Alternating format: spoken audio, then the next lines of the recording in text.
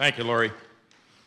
This season is looking to be an extraordinary one in a number of ways, based on our data and models with the El Nino La Nina playing out a significant role. NOAA is predicting an above-average 2024 Atlantic hurricane season. Specifically, there's an 85% chance of an above-normal season. For the range of storms expected, NOAA calls for the following: 17 to 25 named storms with a top sustained wind of at least 39 miles per hour.